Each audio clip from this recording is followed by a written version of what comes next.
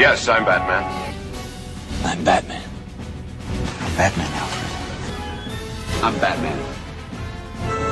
I am Batman! I'm Batman. I'm Batman. I'm vengeance.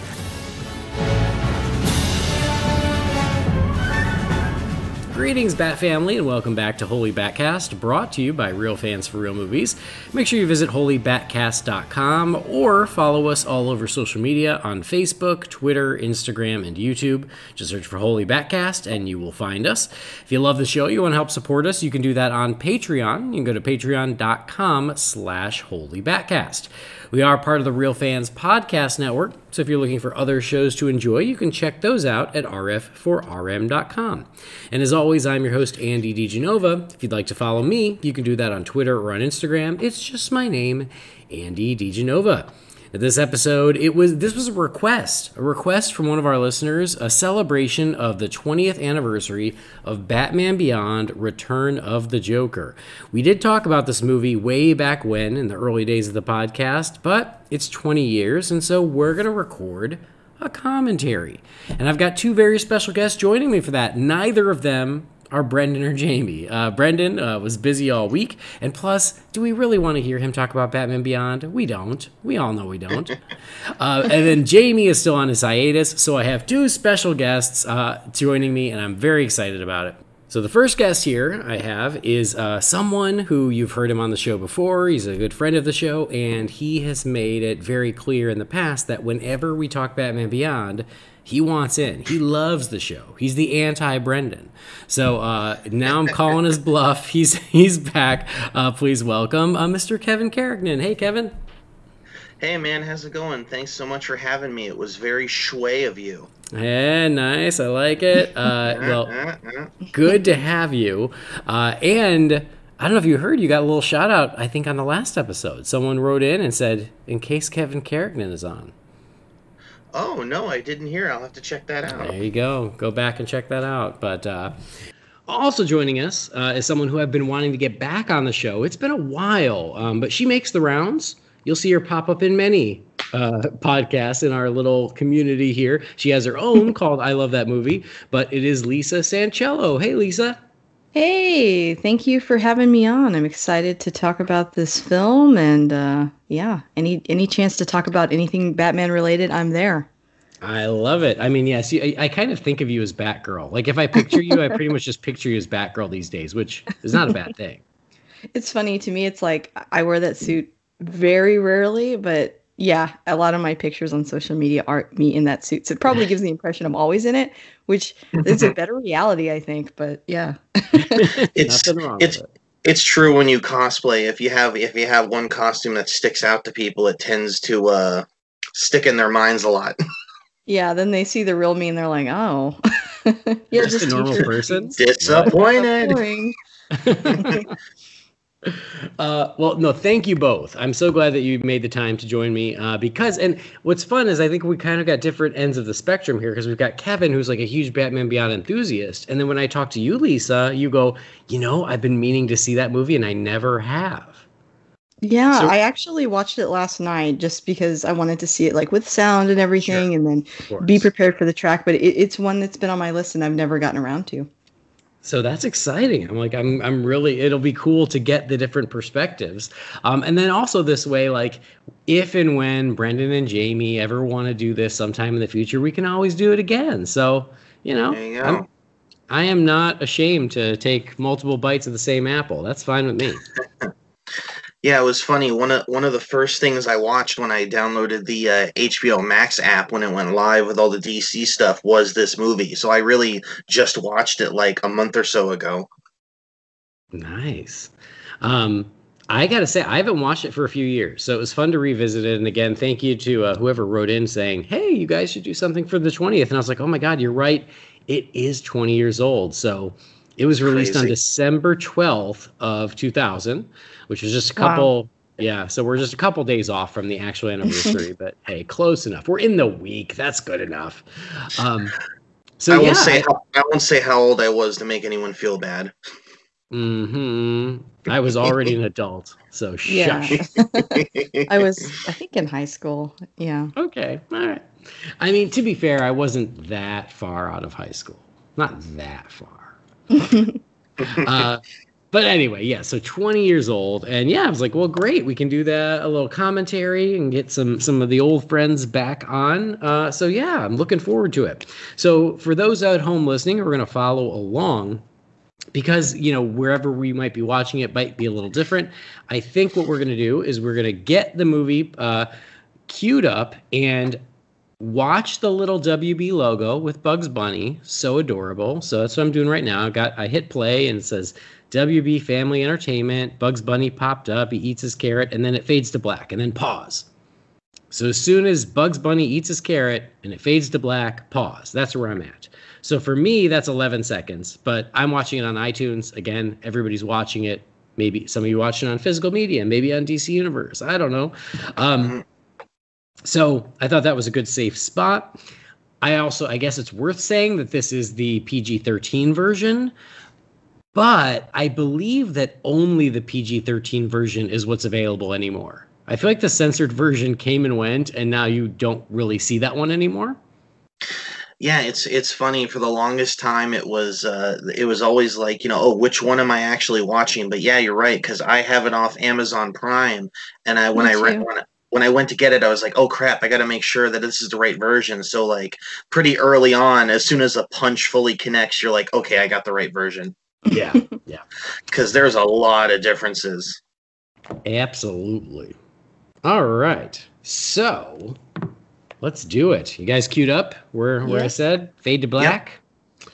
And we'll just start and we'll celebrate 20 years of Batman Beyond Return of the Joker. So if everybody at home is queued up, Lisa, Kevin, you're queued up, I'm queued up. We're going to hit play in 3, 2, 1, play.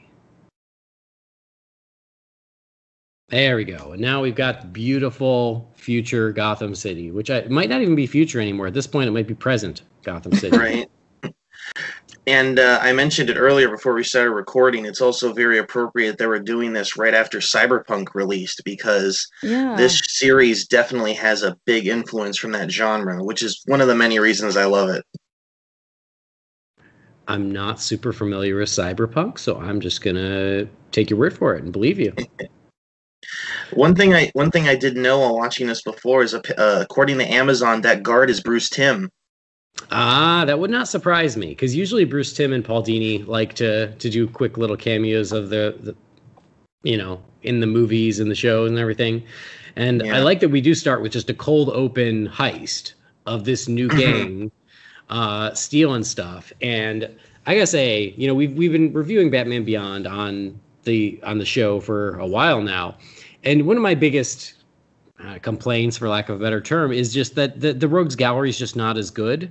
But I'll say that this gang in this movie is great. Like, I think these are some of the strongest original villains that they've ever created for the Batman Beyond universe. I think they're all awesome. Oh yeah, once we get to this point, and this is like the core group of Jokers for sure. Mm-hmm. And I also love how, and you probably wouldn't be watching this movie if you weren't already familiar with Batman Beyond, but I feel like even if you weren't, this is such a great introduction to like the setting and Terry, and you get his personality just like right off the bat. Mm-hmm. I agree, because I'm actually not super familiar with Batman Beyond. I've seen a couple episodes here and there, but I've never really gotten into it. So as somebody that's kind of on the outside, I agree with that a lot. Like it's good standalone. You don't have to have watched the whole show. You're not lost watching it. Mm-hmm. That's good. Yeah, and especially if you're familiar with Batman the Animated Series, because this is really, one of those Batman Beyond stories that is so strongly rooted in the animated series, which of course we'll get to about halfway through the movie. But I mean, I think that helps too. So as long as you kind of know the basics, you're pretty good. Even this gang that I like so much, they're all original characters, but they evoke certain classic characters. Obviously, Dee Dee the twins evoke Harley Quinn, even though they're not her. Ghoul evokes the Scarecrow, even though he's not the Scarecrow. So it's like I think they did a nice job of taking tried and true tropes and reinventing them and still creating something new. For sure. And I know that you said that you aren't a fan as much of the other like Rogues Gallery, but I am, and I do feel that they did that with a lot of the other original villains they made for this show as well, like with Ink and Spellbinder and Blight. I feel like they also, harken back to certain villain archetypes from earlier in the series, which I like. Mm-hmm.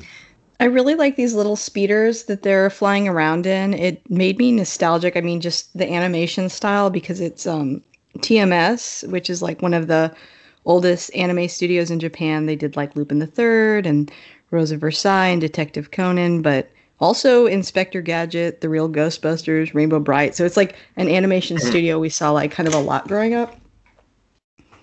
Wow. Yeah, for sure. Yeah, I didn't realize that.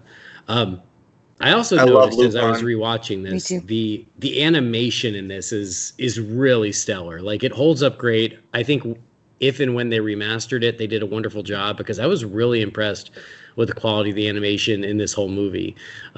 Just the way they move, the cleanliness of the lines, the colors, like, it looks great.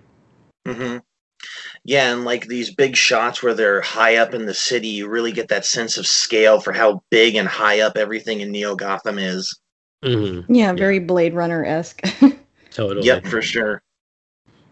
Well, and I think they did a very nice job of expanding the scope of this story to make it feel more like a movie. And I think it does. Like, the story does feel bigger, the scope feels bigger, and even this initial action sequence is exciting and it's fun, but it just feels a little more cinematic, which I think is awesome.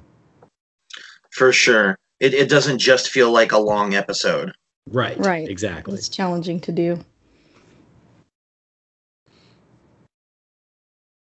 And then, of course, Henry Rollins is the voice of Bonk, who's also Mad Stan in the show. Yeah. I like that they were able to include him. And then, did you see who the voice of Dee Dee was? Yes, I did. Yeah. Melissa Joan Hart. I couldn't believe that. I was like, yay. I think that's so fun. And honestly, I've seen this movie multiple times, but I always somehow forget that. And I look it up because, again, like, I love this gang. And so I was just trying to remind myself of all their names. And I was like, oh gosh, that's right. That was Melissa Joan Hart, which is so fun. Yeah, it's great that they got her to voice both of them, because they're twins. Yeah. Yeah. And then also, kind of a cool way to set off the story is that Terry doesn't stop them. They get away. Yeah. Which I think is nice. And even that camera move that just happened kind of around Terry as he was sitting on that ledge was like really well done and impressive. And you go, okay, like they were, they did invest, I think, some extra funds in this to make it look like a movie. Absolutely. And even though we've got the sound down, because of course we do, commentary, I can hear this theme music even with the sound down, because I know it so well.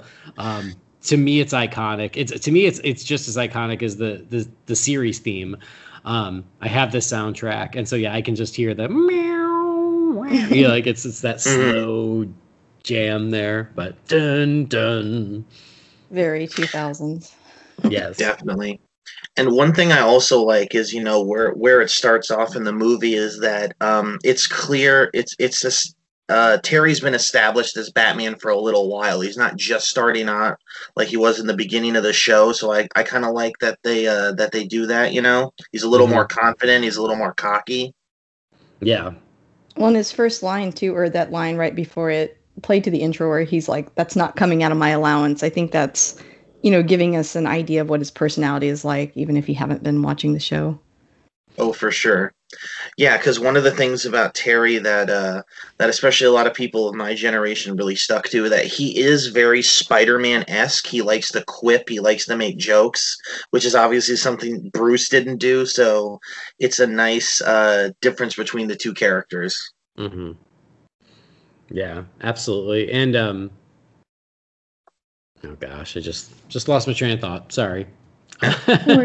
something about Terry. I don't know. And also something you don't see at the beginning of movies anymore: credits. Yeah, which I love. I've always kind of been a fan of that. Again, for me, it's like the overture before a show, the credits, the music. It just kind of allows you to settle in. Script by the amazing Paul Dini. Not shocking, considering how good it is. But yeah. Yeah, and you get like a peek into who the talent is too, which I feel like sometimes you watch a whole movie and you have to go look it up. This time the names are kind of front and center. Right. Mm-hmm. And can I just say for a moment how much I love old Bruce in this show? You can. He's so damn cool. Yeah, he's awesome. And this is like such a great introduction for him. Like you said, this, they're not assuming everybody already watches the show, so they give you just enough to go, okay, here's where everything is to really set the table. And yeah, that intro for old Bruce in the Batcave throwing a batarang for old time's sake is perfect. And then we've got Ace the Bat Hound, and this movie really lets Ace the Bat Hound shine. Aww. He's a featured player in this. Yeah, which is great because even in the series, like the episodes where they really used Ace a lot were always great. Yeah. Good bad dog. That's what I was going to say, that when my brain farted, was this took place in between season 1 and season 2. So you're right. It's a nice entry point where Terry is more confident. He knows what he's doing, but he still doesn't have it all figured out. So it was like a good entry point for where the story was going to take place. And then we've got this guy whose name I forgot. Who I'm surprised they didn't name Red Herring. Exactly. Exactly. I mean, okay, I get what's going on and here. It's so smart, though, to like make Mark Hamill do his voice, too, because, yeah, then we were all watching this, and when this came out in 2000, we were all like, how did the Joker come back? Because that's really the mystery at the heart of it. And so as soon as that guy shows up, you go, oh, okay, great, he's the Joker, okay. Got it. I love that it happened so early, and then, of course, that's not the case. I thought that was... they were really having fun with us. Mm-hmm. Yeah, which is something they didn't do a lot, especially when something aimed towards a younger audience. Mm-hmm. Which is something I felt all the DC animated shows always did. They never treated their young audience like they were idiots. Right. Yeah. Which is something I feel, unfortunately, I feel happens too much in modern kids animation.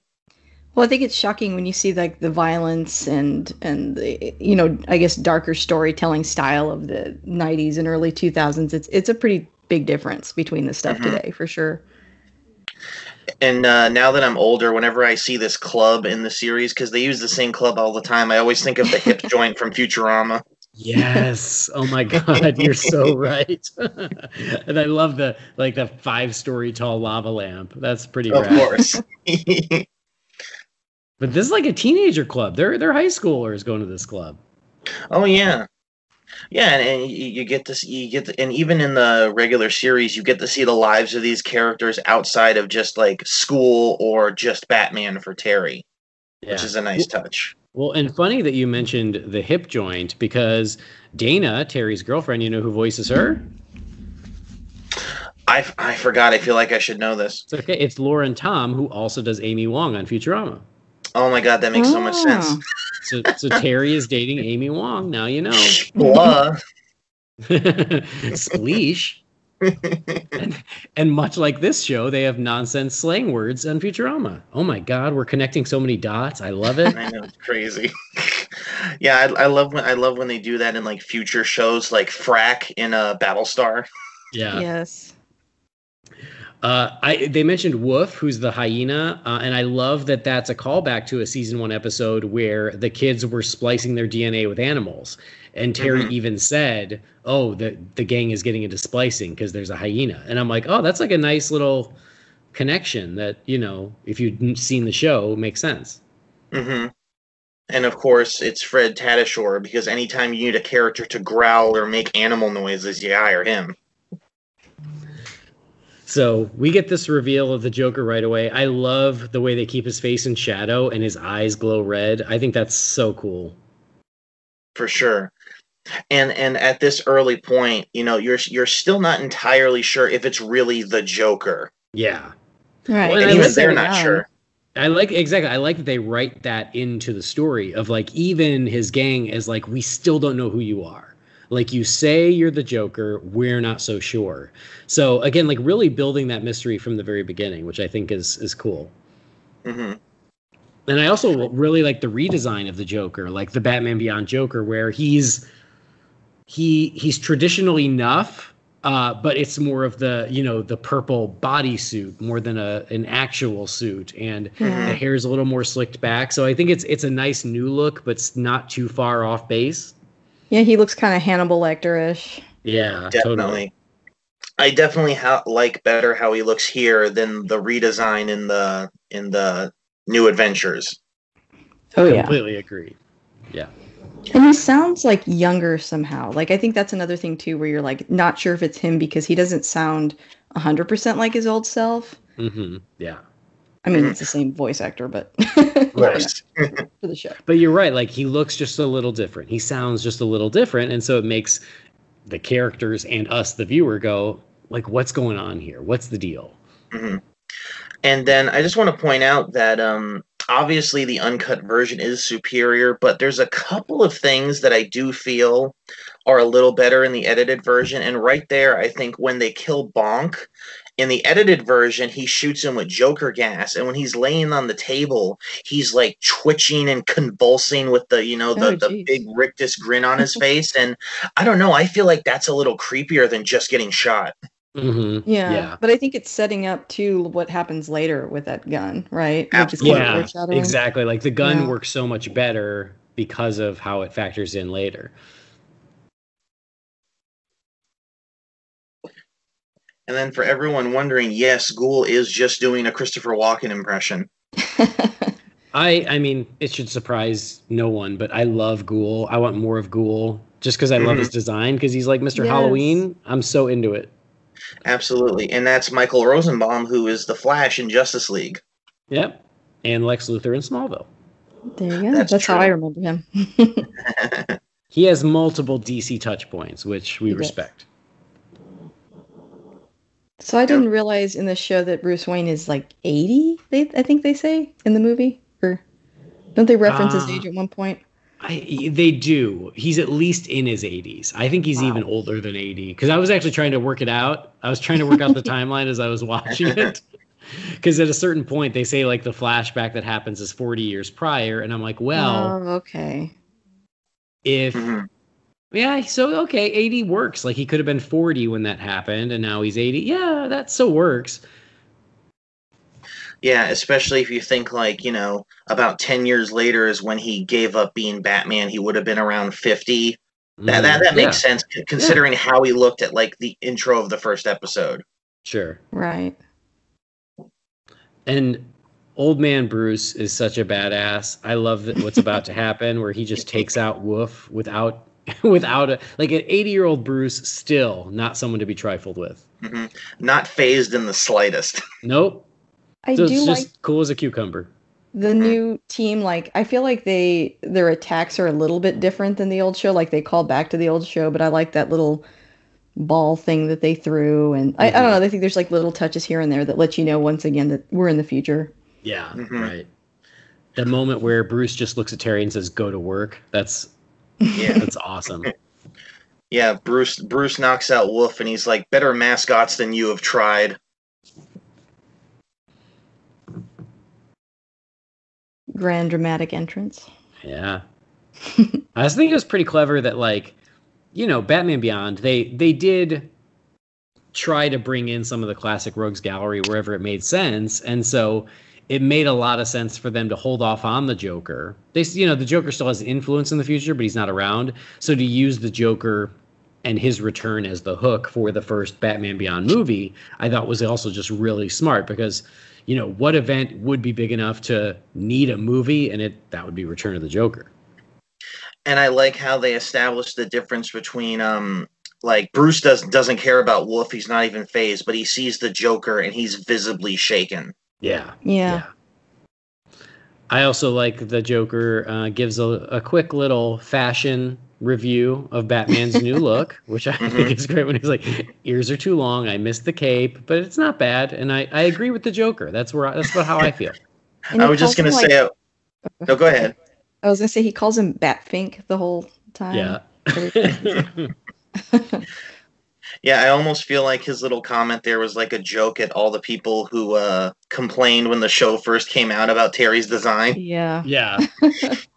I love this Joker car too, that it's like a clown eating a candy bar. Like what a cool and ridiculous Joker car. I love it. Exactly, because that is what he would drive in the future. Of course. Well, and the fact that Yeah. their hideout is an abandoned candy factory, it harkens back to that. So Yeah. it's pretty cool. And I love that in Neo Gotham, there's still so many abandoned X factories. I was going to say they Always. should just not have candy factories, carnivals. Like they need to just put a ban on that stuff because it's going to become a Joker layer. Stop giving the Joker abandoned places to hole up. Yeah. Or just any abandoned factory that fits with the theme of one of their villains. It's like, maybe we should get rid of this abandoned kitty litter factory. I'm just saying. Yeah. If there's a giant clown face on the front, Yeah, take that odds down. are pretty good.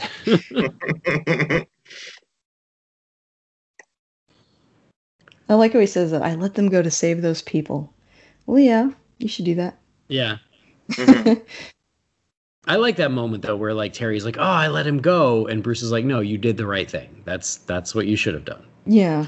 This is one of my favorite scenes where he goes clone, robot, suspended animation, where he's essentially throwing out all the theories that we as the viewer would have.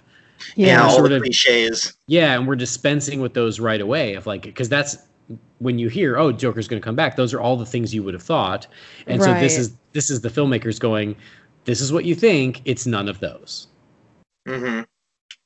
Yeah, and credit where credit's due, especially like when you first watch it, especially when you're younger. It's like, well, I didn't see that coming. Mhm. Yeah. We'll get there when we get there. Oh, exactly. And it's almost like they challenged themselves to come up with something more creative than those cliches. Hmm. Yeah, they were very aware. They actually tried to make a decent mystery. I love Barbara being Commissioner Gordon now. Mm-hmm. She's I awesome. mean, Yeah. it makes sense. Yeah. It's Save such a nice Batgirl forever. touch. I like her But- design too. Yeah. Here, though, I think her voice is different. I want to say in the show it was Stockard Channing. And here it's Angie Harmon. So for whatever reason, that changed.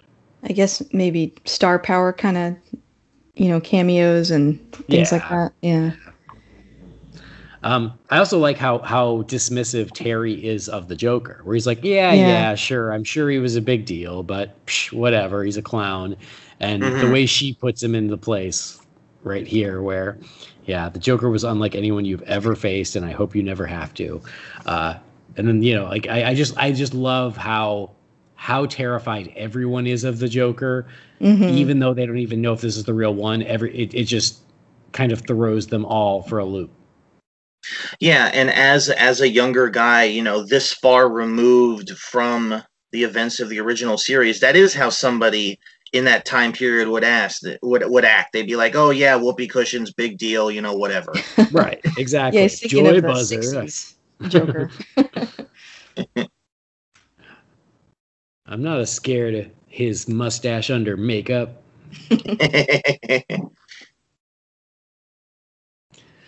So I think that this this clip, the clip is from Holiday Nights, Hmm. Yeah, I was just gonna bring that up.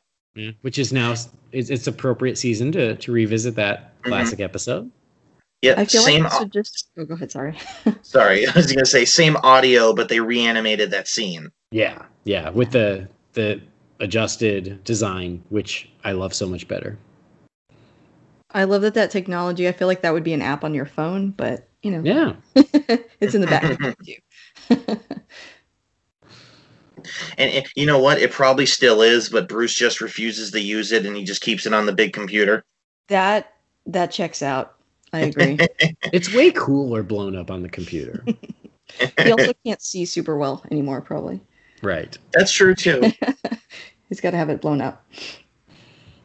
You killed him, didn't you? I like that part because Yeah. I was watching it for the first time and I didn't know.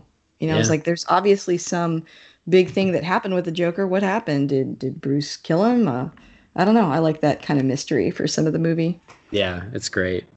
Because, it's like, what happened? What happened to the Joker? What was the last Joker story? And I like this too, where Bruce is like, you've done a great job, but guess what? We're done. You know? Yeah.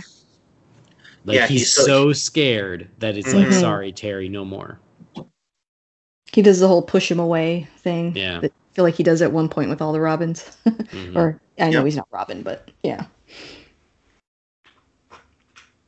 And as we find out later, he has every reason to feel that way. Mm-hmm. Yeah. Yeah, this is a great scene between the two of them. And again, it's like, this is really, it's something that's always there under the surface on the show. But when you do a movie, this is where you get to pull it out front and really have these conversations where, to see where they are and why they do what they do. Mm-hmm. So what is Terry referencing here? Like, he keeps saying, like, oh, I did all these awful things. Like, what did he do? Do they ever touch on that? That's the thing. They never, in the show, they always acknowledge that he was like a troublemaker. But that scene right there is the first time that they acknowledge that maybe it's a little deeper than that. Like, he did run with a bad crowd. And in the show, they never really get into it. But I do appreciate that they put that in there. Like, it's more than, oh, I played hooky and, I was like, what bad stuff what could he have done? He's so young. Well, that's just it. I don't think really he ever did anything that bad. I think he was kind of a troublemaker, but never like a criminal. He never killed anyone. Yeah. So I do feel like they exaggerated a bit for the drama of that scene, but it's like, Terry, you were always pretty much a good guy. Everyone's made mistakes, but yeah, I always think like he was right on the edge, and if Bruce hadn't intervened in his life, he would have gone down that bad path. Like, he might have ended up a Joker or something. Mm-hmm. And then an accurate representation of a brotherly relationship. Mm-hmm. Just constantly giving each other crap. I've always liked Terry's family, so I'm glad they find time to at least have them a little bit in here. Definitely. I like his brother. I like his mom. Yeah. And back to the club. Yeah. Hey. Clubbing every night. Can totally relate when we were teenagers, right, guys? Right? Right. Sure. Come on. Those girls, I thought they were going to be, the twins later, just because I haven't seen the show. Mm-hmm. Yeah. Yeah. And this scene always kind of reminds me of in Spider-Man 2 when Peter gives up being Spider-Man and they have the whole, raindrops falling on my head scene. And it's like, oh, I can do all these things now that I'm not doing the superhero stuff. It doesn't last long, though, which I do like. I like that he and Bruce essentially break up. And he was okay with that. He was willing to accept that. And the fact that the reason he can't is because they come right after him in his, in his secret identity. Is like, It's like it's not him like not being able to let it go. He's like, no, fine, great, I'll spend time with my girlfriend. And it's the bad guys who are like, no, not so fast. Yep, you're not getting away that easy. Yeah.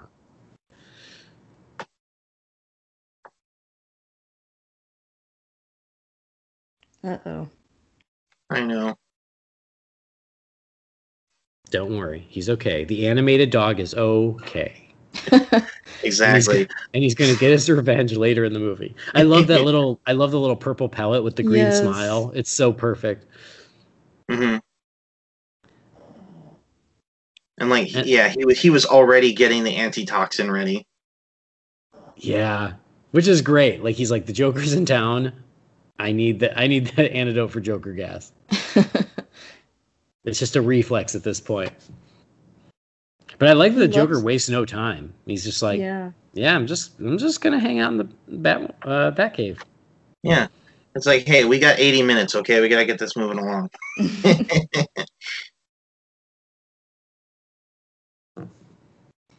And again, it's. Oh, sorry.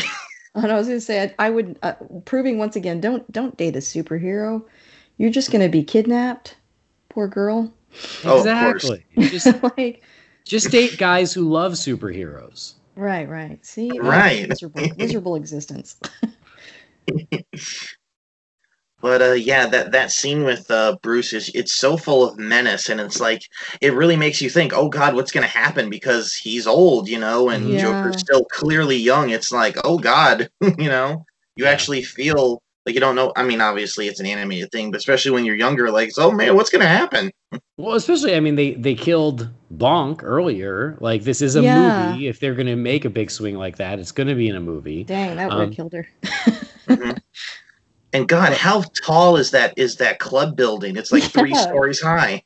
She So hit that light pretty hard. See, I like this with the laser guns because it's kind of like, oh, by the way, you're in the future still. yeah. Hmm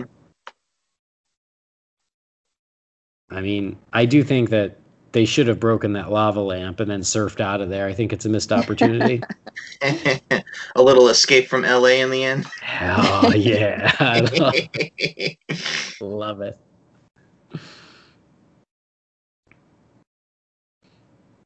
And like even out of suit, Terry still kicks ass. Yeah. And you're right. Like, I saw the uncut version first because my brother-in-law, who loved Batman Beyond, he got a copy of the uncut version before it got released somehow, way back in the early days of piracy. And then we watched the cut version, and it was funny how, like, yeah, every punch that connects, they would like cut away. So Yeah, the like, screen would flash white. yeah, like all the punches would be there. Oh, there we go. There we go. The lava Yeah. lamp. All No right. surfboard though. No surfboard, but hey, I'll take it. Still water slide. Still a little Goonies action. But yeah, that kind of cutaway and tricks like that, they did that all the time in '90s shows. Like Yeah. the '90s Spider-Man show was infamous for that. Like I don't think in that entire series he ever actually connects a punch to anyone. I like that the club just has the big words dance, dance. Dance, dance. We're falling apart to halftime. Dance, dance.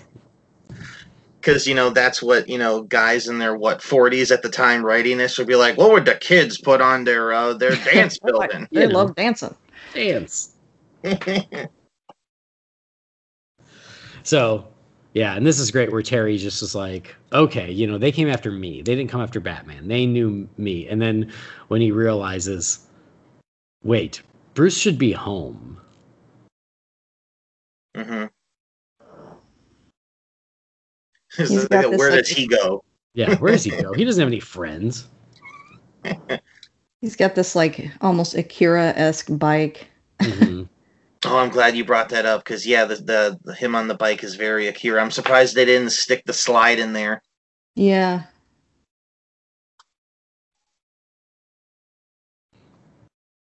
And then this is one of the big differences between the edited and the unedited versions. We'll get there in a second. Yeah. So I like that when he gets into Wayne Manor here, there's a very strong purple color palette because like the Joker has invaded Wayne Manor. Mm-hmm. So you see it in the lights, you see it in the carpet, you see it on the walls. There's just purple everywhere. Yeah, right here in the edited version, the Haas are purple instead of red because I guess they thought people would think that the Joker smeared blood everywhere. Oh, interesting. I don't remember that. And that's creepy as hell. Oh, it's so creepy. I also I whenever something like this happens in a movie or a comic, I'm like, I want the scene of the Joker with the paint just meticulously painting every inch, just taking like an hour, being like, how many more Haas should I do? Like 10 more Haas? Is that enough? Like, is that overkill? I don't know. Was that over the top? I can never tell. But yeah, poor old Bruce, man. I know. But what I also like about this story point, aside from it being scary and like they're no longer safe because the Joker immediately went to the Batcave, I like that it takes Bruce off the table. So now Terry really does have to deal with this on his own. For sure. Yeah, and it's not an instant recovery. He's not okay again as soon as he takes the toxin. He's still, like you said, out of commission. Mm-hmm.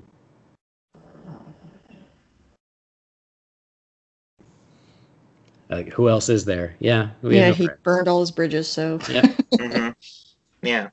And yeah, we don't see it in the series, but in the comic, which I highly recommend to anyone who's interested in checking it out, we do get to see Dick Grayson in the future in the comic. Yeah. Oh, really? Oh yeah, he's super cool. You mean like the current comic? Well, the formerly current comic, yeah, Okay, got it. because they canceled Like it again. The recent comic. Let me say it that way. Okay. Yeah, Yeah, yeah, I never got it. yeah, they're really good, and they went full Snake Plissken with Dick. Oh, wow. Jordan Price. That's it. Jordan Price. There you go.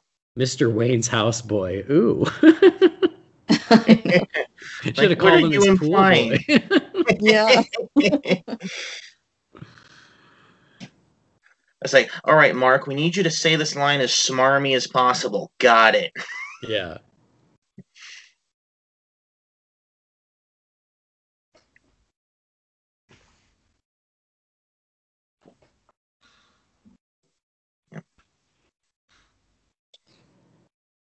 But here, yeah, confirmation. The Joker, as far as anyone knows, the Joker is dead. That includes Bruce and Barbara. So what's going on? And now we're going to get into, and I believe I said this when I was on the Batman Ninja episode, because I think at the time, I'm not sure since, but definitely at that point, I think I was the first one to say that this was my favorite Batman movie. Mm-hmm.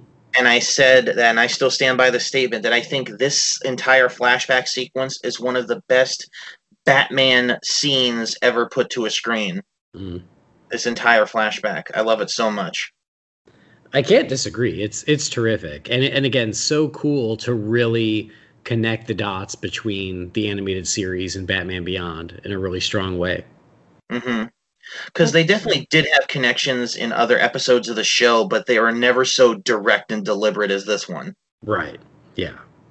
Can I just say it's so much darker for Joker to harm this actual little kid? You know what I mean? Yeah. Actual child. Versus Jason. I mean, I know he was still, a kid, but this kid is like real young. Yeah, he's a kid. Yeah.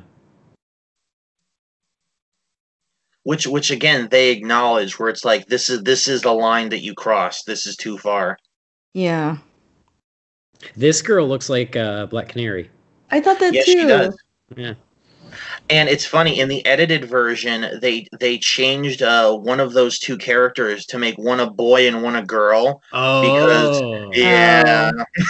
To imply they were not Women of the night. of the evening. Yeah. Or as Mike from Red Letter Media puts it, to prove a case of the not gays. Mm. Yeah. Standards and practices.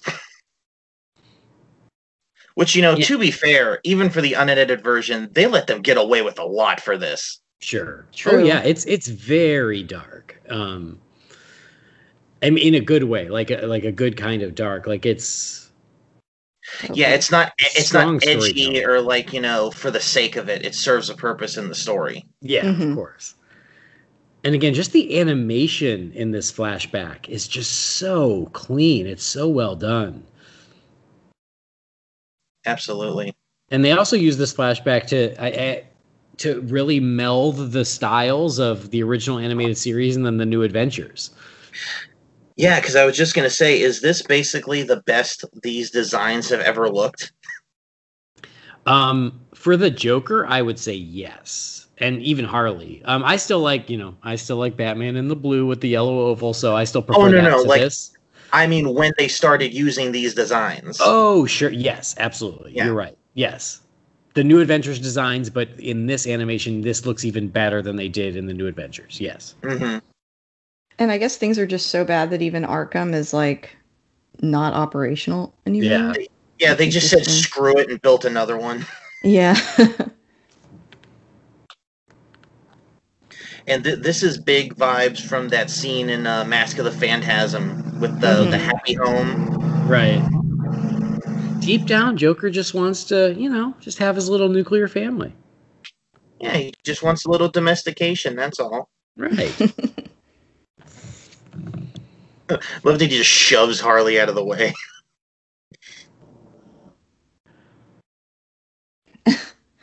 The hand raise, not yet. Mm-hmm. Yeah, that's great. I feel like that. And yeah, this Joker, I love the look of the Joker here because Yeah. they really took the best of the two designs and melded them into one great design. He's thin and, just like he was in the New Adventures, but they kept, they re-added the red lips and gave him his eyes back from He has a face. Yeah. So like he looks so great here. I love it. Rather than go through all the joy of childbirth. I hear that. That's a great line. And like, you always have a few spare kids hanging around. Yeah. Again, it's so dark. Yeah. Well, and again, like they had Tim Drake for, like it's implied, a few weeks. And instead of killing him, they found something even worse to do, which is like so Joker. Like killing a kid, like that's boring. Mm-hmm. Like it's going to do far more damage to Batman if I turn this kid into me than it would be to just kill him. And it's like a weird dark commentary on Robin, like taking these little kids and programming them to fight crime. I don't know. Mm-hmm. Absolutely. Yeah, for sure. Yeah, it's like the other side of that same coin. Yeah. Yeah. It's like, we won't kill him. We'll just super mega traumatize him. Yeah. Yeah.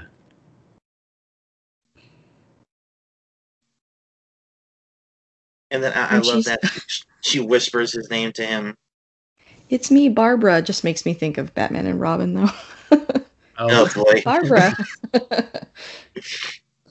But it's a nice touch where she says, she's like, Robin, Robin. And then when she realizes Harley can't hear her, she goes, Tim, like.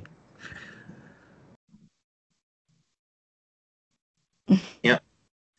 And again, that was Batman flying through glass, which is something they normally couldn't do in the show.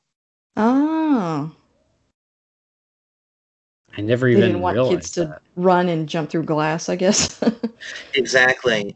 Yeah, Andy, have you ever seen that picture that Bruce Timm did where it was like the 7 things you can't do on kids' TV in one picture? No. Oh, I'll have to send it to you. Bruce Timm did it. It's just like a picture of Batman jumping through a window, strangling the Joker while he's got a cigarette in his mouth and a gun in his hand, and like basically everything that they wouldn't let them do. Wow. Yeah, I'll have to check that out. That's interesting. I also like the moment here where Barbara kind of acknowledges that Harley is not the Joker. Harley's not as bad as the Joker, where she goes, Harley, how could you let him do this? Like, yeah. They still expect more of Harley. Yeah, some ownership there. Come on. Step in. My God. I'm sorry. This animation just blows me away. It's just so beautiful. I know, especially in the rain with the thunder and everything. Yeah, the rain, and again, like the movement, and it's just really well done. Yeah, there's just such a huge difference between like newer, you see like a lot of almost like Flash style animation. Mm-hmm. But when you've got all those frames and, all that artistry, it makes a big difference. Absolutely. And what a Disney villain death right here, falling off a cliff into the black abyss. Yeah. It's like, oh, no. Fall into your death. It's the no guilt way of killing a bad guy. She slipped. And apparently they were going to leave it that way. Like in the script, it was like, no, like that was Harley's death. But Paul Dini was like, no, I'm not killing Harley. And so it was his idea to bring her back at the end because it's his Harley. Absolutely. And yeah, like you said, went from the guilt-free death to, in a few minutes, the 100% guilt death. Right. Yeah. What was he doing with the plunger? I know. That's such a Joker thing to do. Yeah, I mean, even this is really great. The film. Mm-hmm. It's that great combination of like kitsch and twisted. Yeah. Yeah, it's messed up, man. It is. It's really disturbing, and like you said, is because this is the younger Tim Drake Robin. It makes it that much worse. Yeah, they're straight up torturing a child. There's no ifs, ands, or buts about it. And then when he said like he tells him all his secrets, that's kind of dark too, because I feel like in the past when we've seen him hurt a Robin, Robin stays, brave to the end. But this is like a child, so he just kind of told him everything. Mm-hmm. Which sets up another good reason for him to die, because now he knows everything about Batman. Right. another great 3D camera shot. Yeah. And I've always loved this line from the Joker. If it wasn't so pathetic, it'd be funny. I'll laugh anyway. Mm-hmm. And we even get a little blood there on the Joker. Yeah. Yeah. Like, mess him up. Mm-hmm. Yep. And he tumbles like crazy. Like, he flips over like 5 times. Yeah, it feels different, right? Like the blood and everything. It's like he's really hurting him this time. Yeah. Yeah. And that lighting in the projector booth was so good. And it's appropriate because, you know, if the Joker ever found out, it's like that's got to be it, man. He's got to go one way or the other. You can't continue with that. Mm-hmm. Right. Yeah. And we get a nice stab.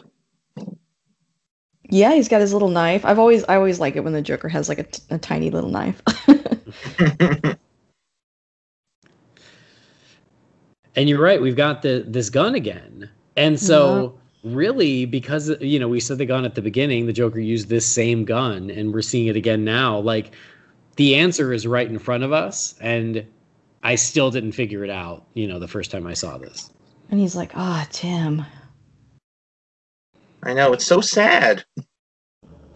Yeah. And when Tim, like, he's laughing but crying, it's so tragic. Yeah, it's so sad.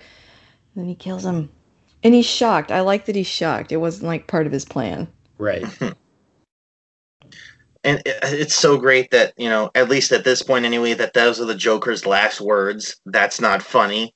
Mm-hmm. Yeah, true.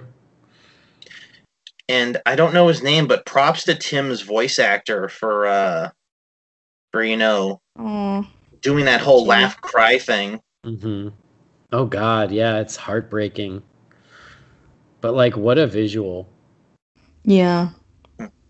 Oh, actually, I just checked the Amazon X-ray. Apparently, that's Andrea Romano when he's the laughing boy. Oh, wow. I never knew that. Thank you, Amazon. Nice. Is it worth them stealing all my information? I don't know. It totally is. But I also think it's kind of perfect that even though, you know, that was what she says, you know, the Joker's last act of cruelty tainted us all. So even though the Joker lost, he was still able to essentially mess up the three of them for life. Yeah. Yeah, they broke up for good. Mm-hmm.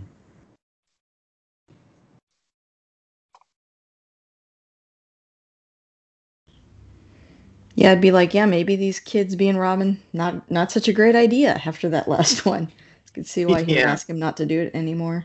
But that's the beauty of Robin. There's always just another one waiting in the wings. This is true. This is true. The wings, haha. Yeah. Another bird.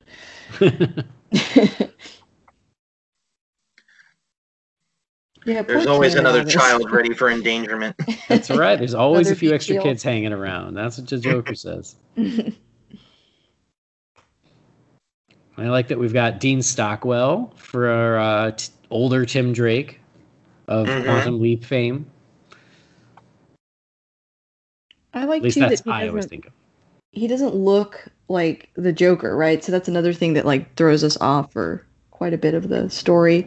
And I like that he doesn't just look like an older version of that little boy. You know when they do that sometimes in cartoons, they're like, here's an older that little boy, but he like actually looks different when he's like middle age. Mm-hmm. Yeah. That's good design. Yeah, they didn't just like stretch his model up and add gray hair. Yeah. And because, you know, he hasn't been a superhero since then either, so he's not gonna be like, you know, Sylvester Stallone or something, you know. Yeah, he just looks like a normal like a middle-aged guy. dad. Yeah. Yeah, he reminded me of like how like Burt Ward looked like as an adult, you know. That's a good point, actually.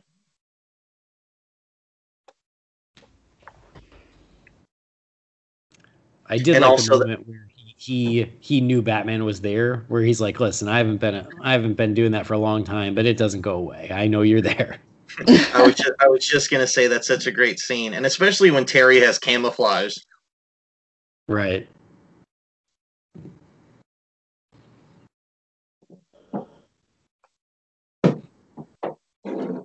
Were you all that bitter? Yeah. Look up Nightwing someday. I want to see that. I wanted to see that scene. Apparently, they did plan another one of these, but I guess this one didn't sell as well as they wanted it to, so we never got it, which is a shame. I know, it sucks. Yeah, which is so crazy to think, because the show was a big deal. This movie, everyone likes it. Even people who don't like the show, like Jamie and Brendan, like still like this movie. It's weird to think it didn't sell all that well. Mm-hmm. So we're back with Red Herring hanging out with Dee Dee. Mm-hmm. The same And hair again, and everything. Yeah, it's a little risque there.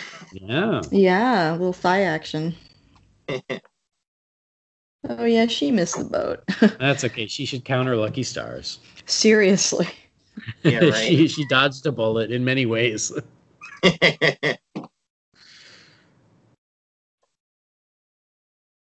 Gets seasick. Mm-hmm. I also He totally puked in that fucking bucket.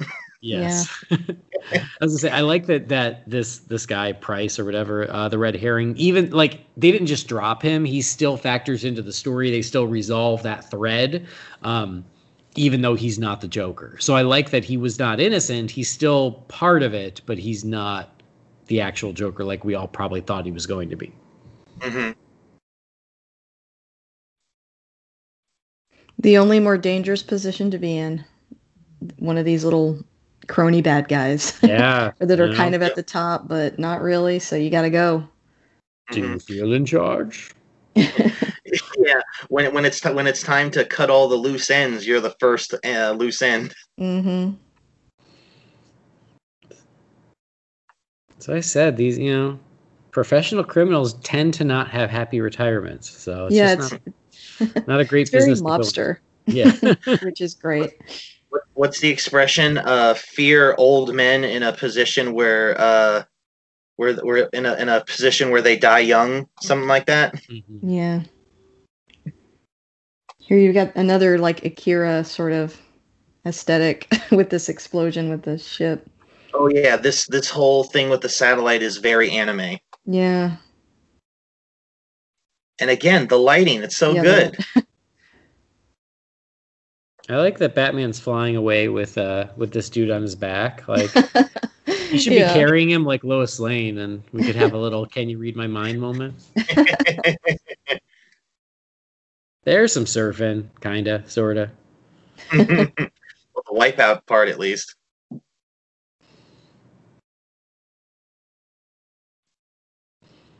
Yeah, the satellite beam, it reminds me of The Simpsons, where it was like the hole in the ozone layer was chasing Milhouse around. Oh, yeah. That's what I thought of. I was like, I'm not as scared of it, because I could just see Milhouse going, let me in, let me in.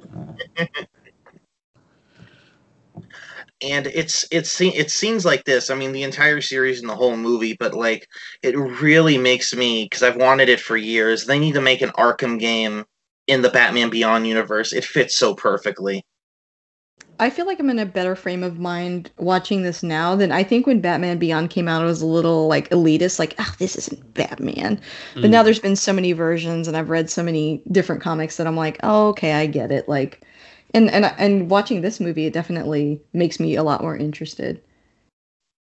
Well, that's good. I mean, that's how I was with The Batman, is like when it came out, I was like, oh, what is this? This is not what I want. And so I didn't give it a chance for like 10 years. And then I finally did. And you just kind of have to go, oh, it's just different. And go with it.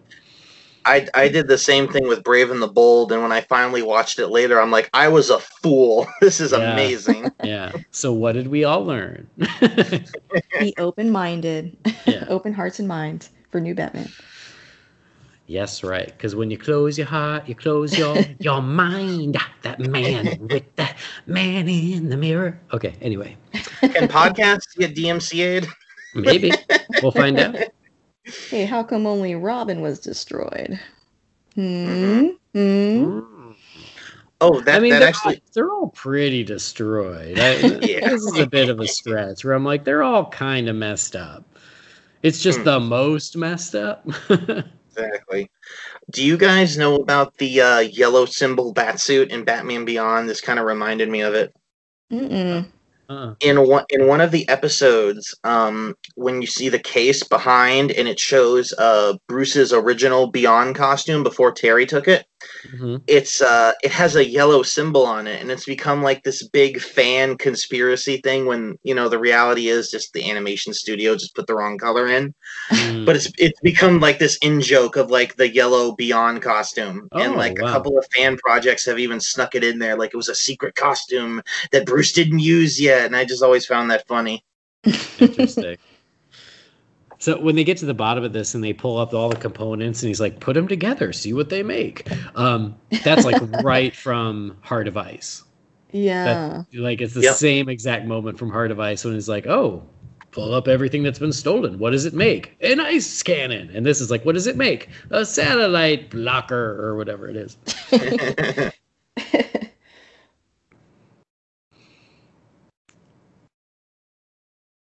He's like, oh, you want to take the pupper.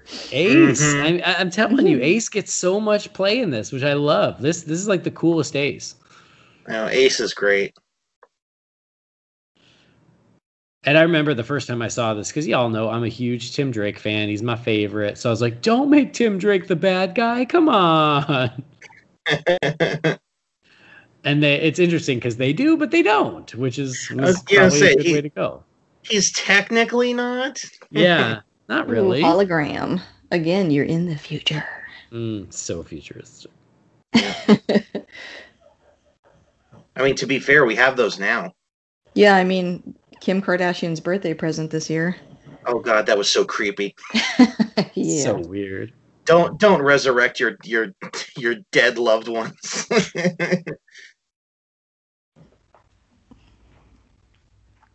Lisa, I'm sure you've seen Full Metal Alchemist. You know it doesn't end well. Yeah, not a good idea. And that's a very Justice League looking satellite. Yeah. And I do like that his plan still amounts to just like mass destruction. Yeah. But it's like you said earlier, like they had to, up the ante to make it a movie and not just bring in the Joker. But his plan is like the biggest it's ever been. Right. He's basically going to nuke the city. Again, these little, we keep saying it, but it's like anime style little cannons. It's like Ghost in the Shell-ish almost, yeah.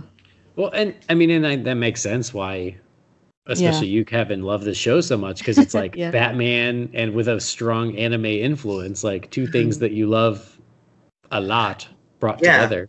And like especially when peanut butter. Yeah, exactly. Especially when you consider the time that it came out in like the early 2000s when anime was really just starting to kick off in America. Like Dragon Ball Z was in the full swing of things. Toonami was like getting the biggest it ever was. So it was the perfect time for it.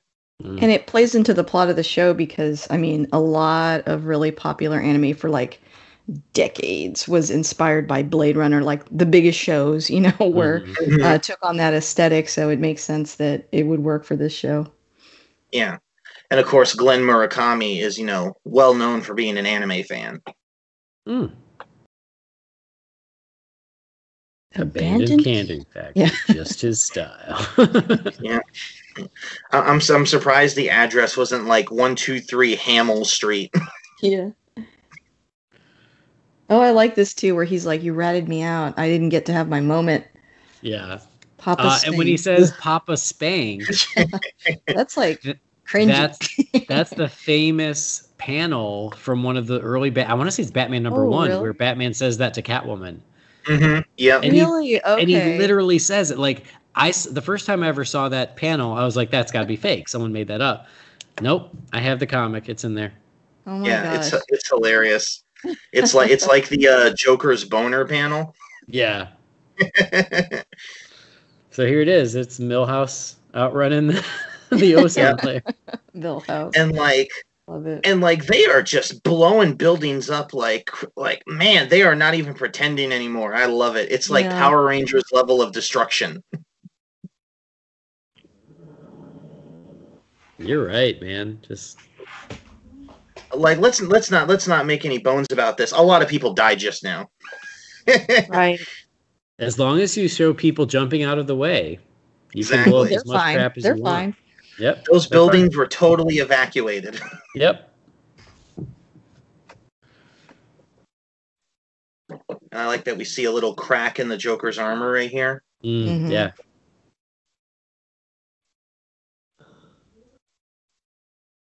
Go, Terry, go.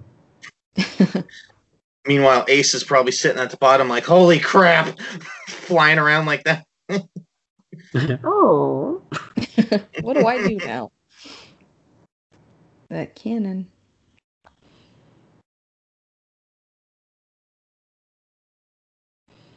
Oh, and see, now you know it's a Batman movie because the Batmobile gets destroyed. Right. It's got to happen. There was the big gala earlier. Has to happen in every Batman movie. Batmobile gets destroyed. Yeah. I was thinking that. I'm like, man, in his 80s, he's still going to these parties. Yep. Mm-hmm. Yep, there just wasn't a charity ball. That was the only thing they were missing. Well, it was close enough. I love Ace versus Wolf. You know, It's so good. It's like, you're just a fake animal. That's right. Poser. You're just jealous because I'm a real animal. Oh, great. Great back punch to Ghoul. Mm-hmm. I don't like the way they're taken out, though. It's lame. Can't admit that. I know it's probably just because you don't want to see them get really hurt because they're like young and hot. Yeah. Well, yeah, and you can't have him punching on them. So yeah, that would be dark. Yeah. And it also begs the question, why doesn't he do that more often? Yeah, just knock their heads together. It's easy. Here's some marbles. It's a little Home Alone action. Mm-hmm. Kevin McAllister versus Terry McGinnis. Who wins? Kevin has prep time. Yeah. So, yeah. Takes out the gang. In to get some candy. Yeah, and it's a nice way to show like the fact that he got rid of them so easily. It's like, it's time for the final boss. Oh, totally. Yeah. And that machine thing is so creepy. Like, people worked there 40 years ago. Yeah. Like, they all became the Jokers. Yeah, pretty much. What's cool about this is like if you the video that happened just a few minutes ago where the Joker was taunting Terry, like he was standing in front of that table with all that stuff on it. Yeah. He started to sweat. He turned off the video. Now it's Tim there, you know? Mm-hmm. So it all adds up.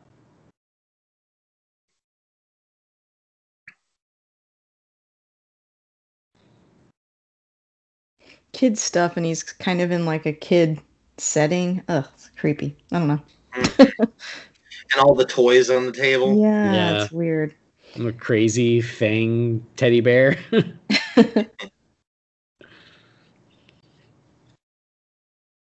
Poor Tim. He's dealing with some stuff.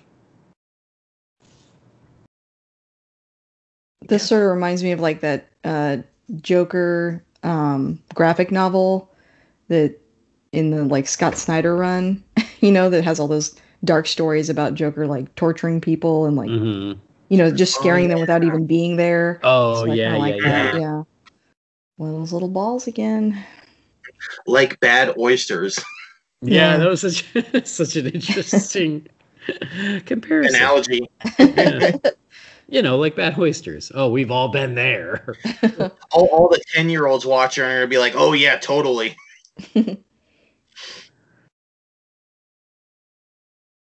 So, yeah, I think it was this where I was like, oh, no, it's Tim. Tim's bad. But, you know, again, they managed to have it both ways. Mm-hmm. And then this scene, holy crap. I mean, and what I love about this is it's very Jekyll and Hyde, which is a really cool way to do the Joker. Yeah, it's a very universal monster transformation. I love it. Yes, yeah, that's a good point. And like they make it look like it hurts too. Yeah. Yeah. Although when he transforms, like all that middle-aged flab gets sucked in somewhere. Yeah, I know. Maybe being the Joker's not so bad. I know. Like we need to figure this out. Like more of the sucking in the flab, less of the psychosis. This puckish exterior. Yeah, I feel like they really cranked up like the oy vey with Joker in this version. Mm-hmm.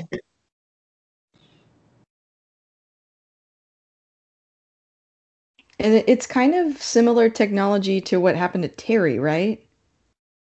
Because didn't like Batman put his DNA in him somehow or something? Like, what's the story with Terry? Batman didn't. It was Waller. Yeah. Okay, okay. But I do. But still, It's been a it's while kinda, since I've watched Epilogue, uh, which is where they reveal all that. But I mean, I think I don't know if it's the same technology, but it's a kind of a similar idea. There's oh, okay, certainly, okay. yeah. Yeah, Check your children for microchips, guys. exactly. What Waller did was more genetic, then this was more electronic. Right. I see, Yeah. okay. Yeah. And I love that thing that he threw on him basically like short circuited his entire suit. Mm-hmm. Like, of course that's a rocket. Why wouldn't it be? And I also like that they keep it with like that flat animation style. Like it doesn't Mm-hmm. look like it should move. Mm-hmm. Like right here with the satellite. Yeah. Well, and now he's taunting Terry with different targets, where his girlfriend, his family, or Wayne Manor. That would be another trope if the Wayne Manor, man, went up in flames. Yeah. Oh yeah, totally. Can hobble to safety. I love that he calls it stately Wayne Manor. Yes. Mm-hmm. And it's like, yeah, we are not screwing around here, folks.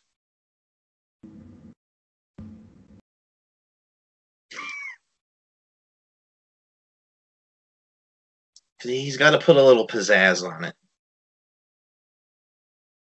Yeah, I always liked the animated version of the Joker because he's always got like a little bit of fun, like no matter how evil he is. Yeah. It's like silly. It's a great like balance of it. Yeah. Mm-hmm. Mm-hmm. Yeah, it doesn't lean too one way or the other. Yeah, it keeps you liking him, I think. Yeah. He's really fun to watch. And then Ace coming in for the save again. Yeah. Are his teeth made out of adamantium or something? Yes. Yes. A joy buzzer. Uh-oh. Oh. Ace. Man, kids and dogs get it in this show, in this movie. They do not mess around. I love that the Joker calls him Snoopy. That's great. Yeah. Mm-hmm. It's like, wait, can they legally make that joke? You can say Snoopy.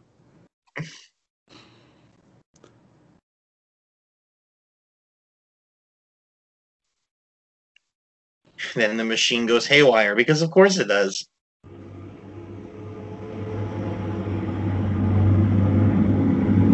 I love this when the Joker's just like, you wrecked everything. See you around. Yeah, he's like, this isn't fun now. Yeah, he's not interested in fighting or anything. He's like, well, that's it for this plan. We'll do it again soon. Mm-hmm. Yeah, he doesn't take Terry seriously at all. Yeah. And because he's in Tim's body, he's probably, got some of that training osmosis into him so he can actually fight a little bit. Yeah. Mm-hmm.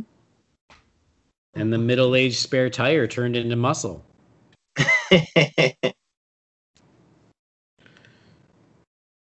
love this. If it's a whooping you're wanting, the way he gets ready to beat him up. I know, like, put him up. That's awesome. Yeah, he stays a little retro, like no matter what. Again, I love that line. Like this entire fight scene, especially a little later on, just encapsulates Terry so perfectly. Yeah, and which is why I love him. Well, and that's really the fun of it, is like the Joker thinks he knows who he's up against because he's fought Batman 100 times, but he's never fought this Batman, and so they really use this fight as an opportunity to go, yeah, Terry's not Bruce, and Bruce isn't Terry, and so it's a whole different thing. Mm-hmm. That's kind of the same thing where he just said, wait, what are you doing? Fighting dirty. He goes, Batman doesn't do that. He goes, I do. And you always want to see someone not be Batman and just, give it to him. I want to see someone punish the Joker, It's I love when heroes do I call it the John McClane thing, where they just straight up make fun of the bad guy. Mm-hmm. I like how he says you don't need a degree to figure you out. It's like, you're not that complicated, man. Yeah. I mean, and it is great because the Joker's so used to everyone being afraid of him, including Batman, that he doesn't know how to react to Terry, who's like, I'm not afraid of you. Like, he kind of takes the upper hand psychologically, and that's just enough to throw the Joker off. Yeah, I think Joker's biggest Achilles heel is his narcissism. So it's like, if you can make him feel small. Yeah, exactly. Absolutely. Yeah, and he just can't handle it. Yeah. He's like, I make the jokes. No one makes the jokes at me. Rodeo clown.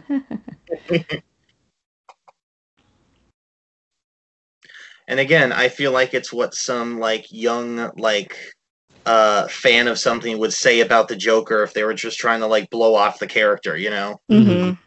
That's a YouTube comment right there. So Terry is the YouTube troll. Oh no! Oh no! Yeah, Terry's totally on Reddit. We know it. And he just unmasks him. I like that too. Still And never straight been clear up on how that mask works. True. And straight up strangles him. Yeah. Yeah. Which is dark. dark. That something they were not supposed to do, right? Yeah, that's one of the things. Straight up choking him out.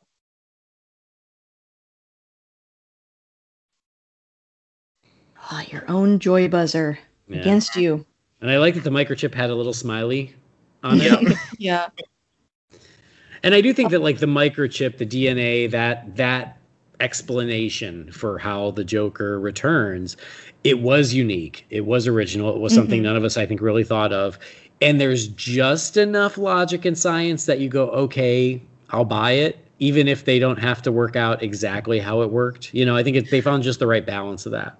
Yeah, it's kind of like when they explain something in Star Trek and they kind of hand wave it a little bit. It's like, yeah, whatever. Yeah, exactly. Technobabble, you get it. the concept is sound. Just go with it.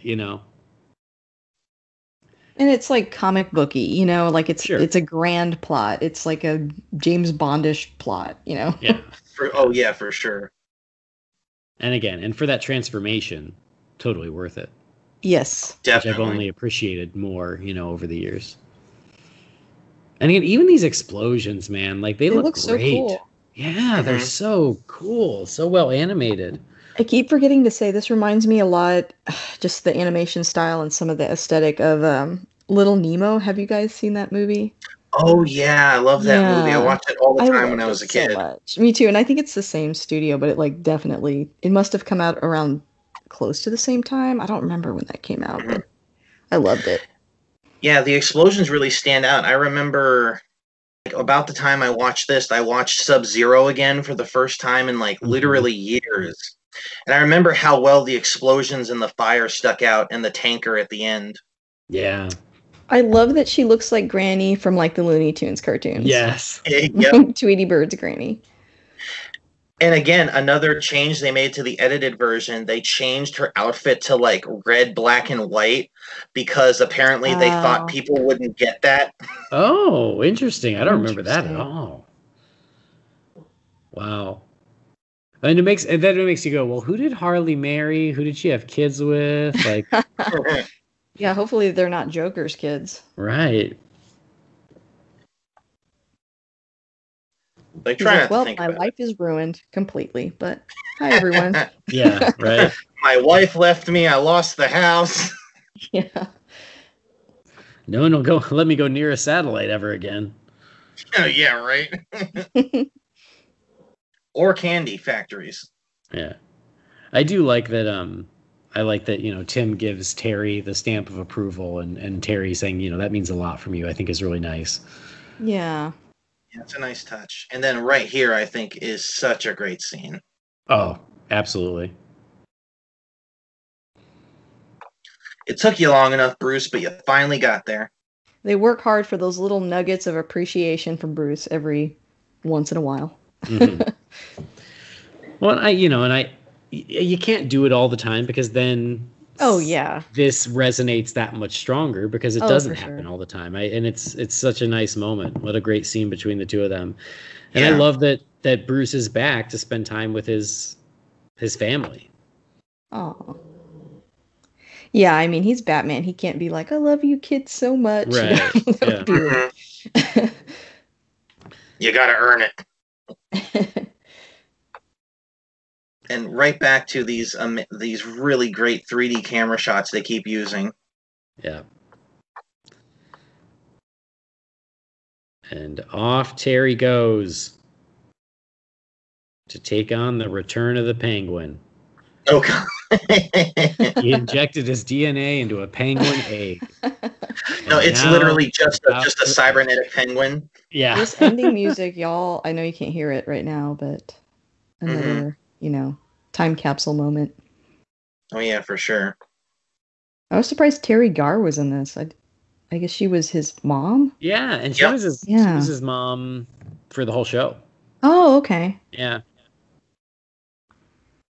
Well, there you have it. 20 years of Batman Beyond, Return of the Joker. So, being new to the movie, Lisa, why don't you give us some overall closing thoughts as the credits play out? Okay.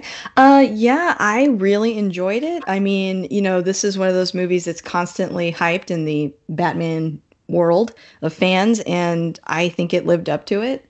It made me more interested in Batman Beyond.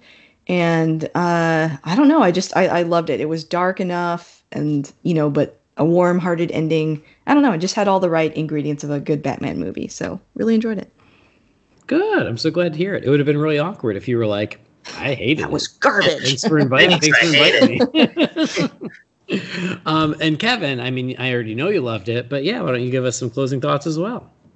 Yeah, it's like, I've seen this movie, I don't even know how many times, between the edited and the unedited version, because I watched the edited version mostly when I was younger. But like 20 years, and to piggyback off what Lisa said, it still holds up so well. The animation's great, the character work's great, and there's just elements that are so iconic in this movie that still carry on in other Batman media to this day. Mm-hmm. Yeah, I mean, I agree with you. 20 years in, I think it's only gotten better. I think that I'm impressed with how well it holds up. I mean, I mentioned it multiple times as we watched it, but man, like I just was so impressed by the quality of the animation throughout. It's really just beautiful to behold. And I think it's a great story. I think it's a great Joker story. It's a great Terry McGinnis story. This could almost serve as a finale of sorts for the Terry and Bruce relationship, where at the note that they ended on, it's exciting. It's really great. It's dark, it's scary, it's fun.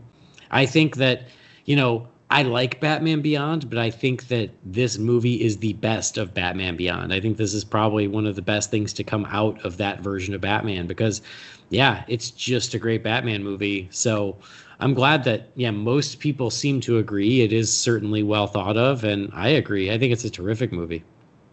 I definitely agree that it's the high point of this series.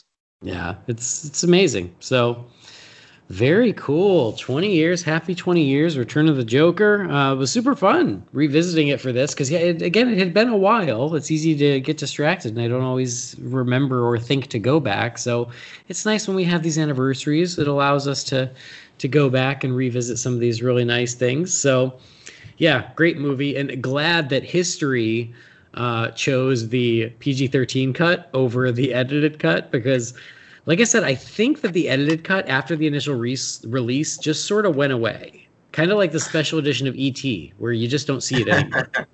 Yeah, I still have my VHS copy of it, and I actually have the, for people who don't know what a VHS is, no, I'm kidding. I have the cover slip signed by Kevin Conroy and Will Friedle. Oh, awesome. That's excellent. All right, guys. Well, thank you guys for listening, for joining us. Hopefully you watched along. If not, hopefully you know the movie well enough you were able to follow along in your mind, because I know a lot of you guys do that. But we're not going to do the Wayne Manor Mailbox this time. We'll do that next time. We have a Christmas episode coming up as another request from some of our listeners going, hey, I missed the Christmas episodes. So we got that coming soon as the holiday inches ever closer, but we took a little Christmas break to revisit Return of the Joker. But I got to thank both Kevin and Lisa for taking the time to join me. So Kevin, thank you very much for joining. Please tell our Bat family where they can keep up with you. Yes, thank you so much for having me on again. I had a blast. You can follow me on Facebook, Instagram, and Twitter at Level 3 X Factor. That's with the number 3. And I am also a freelance games journalist, and you can find all of my previews, interviews, articles, guides, etc. at PCinvasion.com and dailyesports.gg. All right, wonderful. And Lisa, thank you as well. I was so glad to finally have you back on the show. Please tell everyone where they can find you. Yeah, thank you for having me. This is super fun. Loved talking about this movie and appreciate being back. And you can find me on Twitter at ILTM Podcast, also on Instagram. I Love That Movie Podcast. And of course, the podcast itself. Pretty much anywhere you listen to podcasts, just search I Love That Movie. I love that movie. Awesome. Oh, that reminds me, I should also plug my own show, duh. You can also check out the Throwing the Controller podcast, where me and some friends talk about video games, and you can also find that in pretty much all of the podcast places. All right. It's a good name. I like that. Yeah. Thank you. It's apt. Been there. All right. Very cool. And Lisa, I think you just did Gremlins. Is that correct? We did. Yeah. Me Oh. and Jared from the Nerd United Nations podcast talked about Gremlins. Yeah. Yeah. We're in our Jared. Christmas swing also. So. Heck yeah. 'Tis the season. Mhm. All Yeah, right. Lisa, if you ever do any anime movies, hit me up. Definitely. We've done a couple and would love to have you. Absolutely. Excellent. So yeah, everybody go check out all the great work that Kevin and Lisa are doing out there. If you are in the Christmassy mood and you can't wait for the Holy BatCast Christmas episode, we got tons of Christmas stuff over on the Real Fans feed. Recently, we did an interview with Carrie K. Heim, who played Cornelia in Santa Claus the Movie. So if you love that movie, that was really fun. Me and Brendan talked to her. And then an hour before we recorded this episode, I published our Christmas commercial episode. So if you want to get nostalgic about Christmas commercials, check that out. That's Real Fans, Real Movies 201. There's, of course, Disorder, every Disney film, and then there's also Why Not Futurama. All those shows are at rf4rm.com, or you just search for them by name. But if you listen to this, you probably already know all the other shows I do, and thank you if you do listen to those. But thank you for downloading this show and for joining us on this celebration. Please do subscribe to Holy BatCast so you never miss an episode. Please rate and review us on Apple Podcasts. Visit holybatcast.com. Follow us on Twitter, Instagram, Facebook, and YouTube, Holy BatCast. If you've got a message for the Wayne Manor mailbox, which we will get around to answering, you can send those to holybatcast@rf4rm.com. But that'll do it. On behalf of Kevin and Lisa, I've been Andy. Thanks for joining us. We'll see you next time. Same bat time, same bat channel. Or I could just say Papa Spank. That's stuck to my brain now. Papa Spank, famous Batman line. It's real.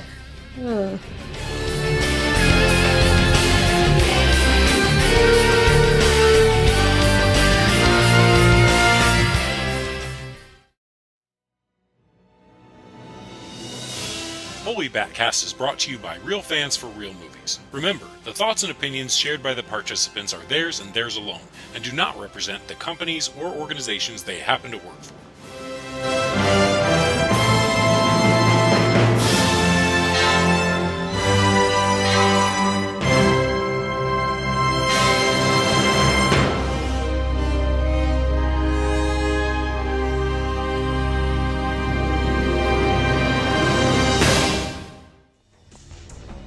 You know, kids, a lot has changed while your old Uncle Joker's been away. New Gotham, new rules, even a new Batman. But now I'm tanned, I'm rested, and I'm ready to give this old town a wedgie again.